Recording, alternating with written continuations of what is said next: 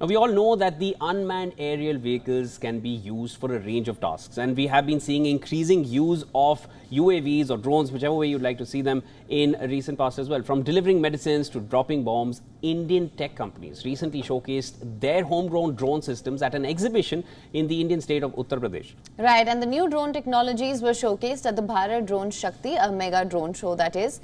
Now, take a look at this. WION Autonomous Systems has developed drones that can operate as a group for military or security purposes.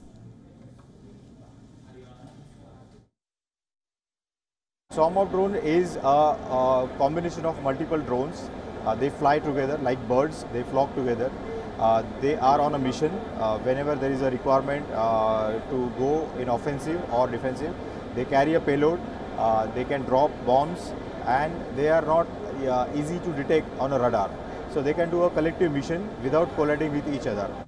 While a lot of people automatically link drones to warfare, they can have peaceful applications as well. They can be used for agriculture, for filming, firefighting, rescue operations, and transporting medicines and vaccines across the country as well. You see delivery drone segment in healthcare picking up across the far-flung areas, which can be the hills of the country towards the north and the east. It can be areas outside of India, including Africa and many others. So healthcare would be one of the first primary segments where the delivery drones are picking up.